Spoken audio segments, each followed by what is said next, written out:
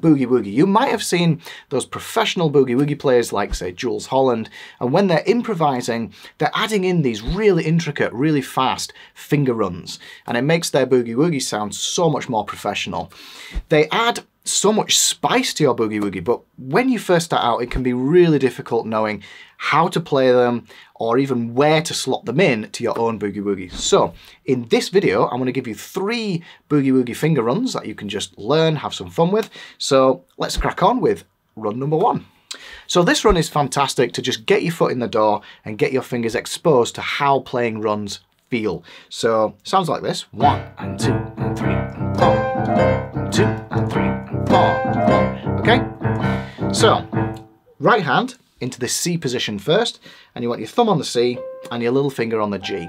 And the very first thing you're going to do is just don't even worry about a run. Just start at the top and just get your fingers used to playing all of those notes nice and evenly and smoothly, staying relaxed and just falling from the top down to the bottom like this.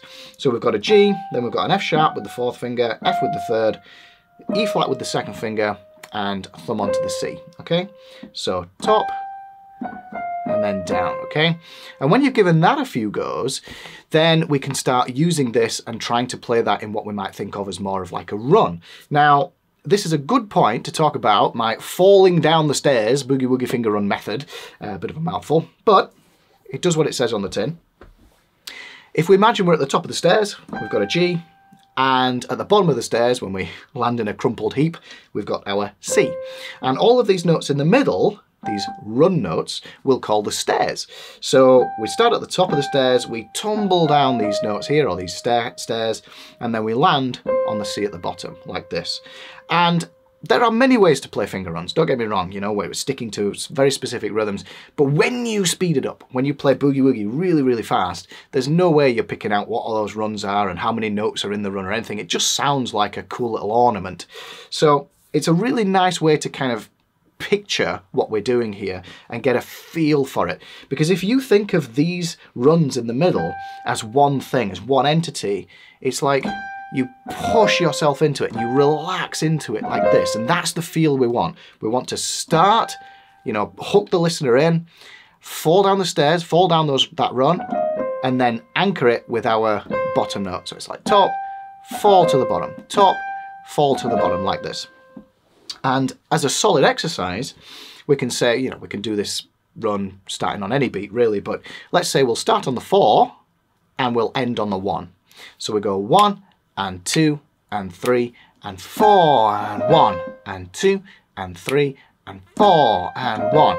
And when you're playing that run, we've got to maintain that looseness and that kind of snap from the fingers. Bam, brum, bam, da da da, yeah?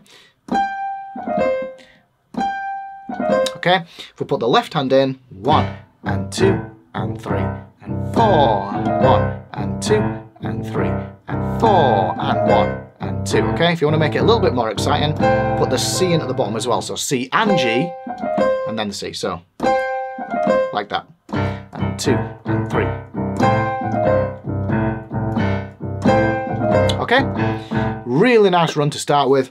Now on run number 2, things are going to start getting a little bit more interesting. And I use this one all the time. And you can actually use it in a few different places. So I'll play it for you first. Sounds like this, you know.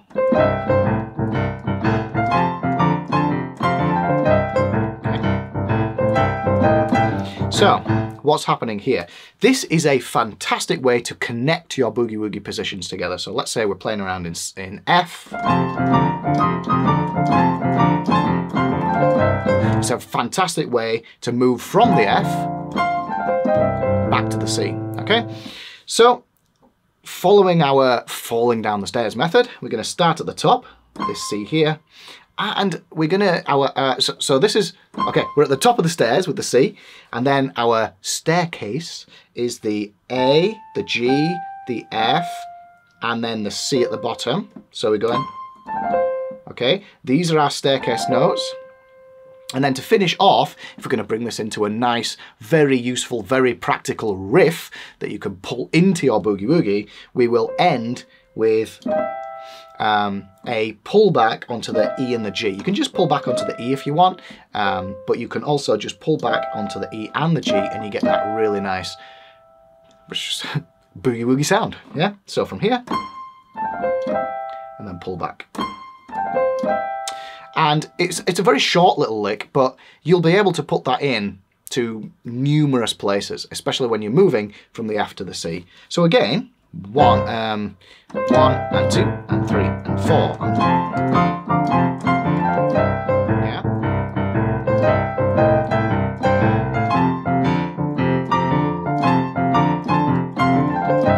Yeah. Now watch this.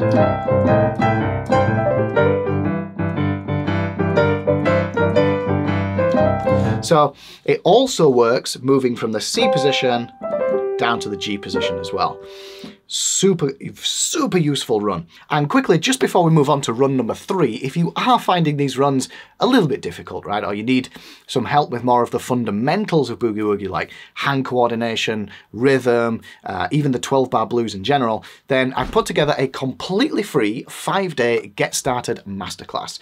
I'll send you 5 structured lessons over 5 days, and each day follows on from the last. Okay, so by the end of those 5 days, you will be playing your very first amazing sounding Boogie Woogie riff. I've put a link in the cards up above and more information down below on how to join. It's completely free. So let's move on to run number 3. Sounds like this.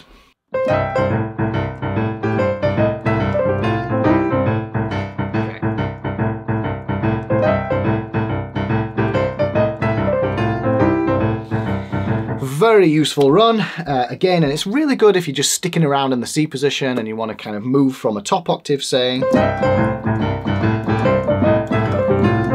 and you want to nicely move from like a high position down to a low position. So we'll learn this as like an isolated riff, slightly longer riff this time, but again, it's great for you to learn, pull it into the Boogie Woogie bank, so to speak, and just pull it out when you need it. So we're going to start off on this G, and we'll isolate this bit. Okay, so we're going to start out, we go 1 and 2 and 3 and 4, and, okay, so we're coming in on the and of the 4, G, C, D, E flat, E. All right, so now we're at the top of the stairs. The E is our top of the stairs note. G, C, D, E flat, E. And now we're going to run down our staircase notes, which is a D, a C, and a G, like this.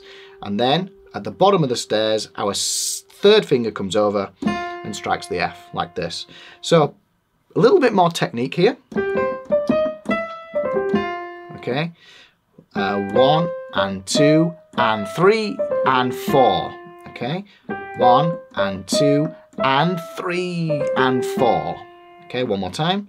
1 and 2 and 3 and 4. And then thumb down to the C, and then pull back like this onto the G. Pull back from the E flat to the E, and then back to the C like this. Okay, with the left hand, 3 and 4. Really cool run.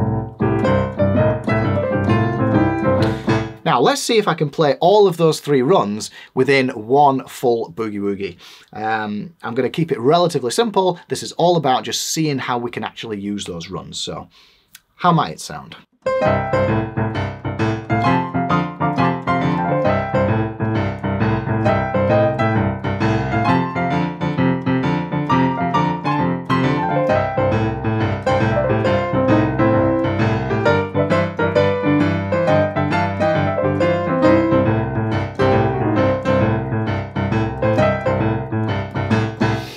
So, you know, they can work and they can fit in and they can sound absolutely fantastic. I really hope you enjoy them and you bring them into your Boogie Woogie arsenal. One thing you might have noticed throughout all of this video is that there is another essential Boogie Woogie technique that I've been using, and I call it the pullback and the drop technique. So if you want to learn all about that, you can go check out this video next, and I'll guide you through that technique step by step, and I'll even give you a full piece of music to use it in that sounds amazing as well. So, till next time, peace.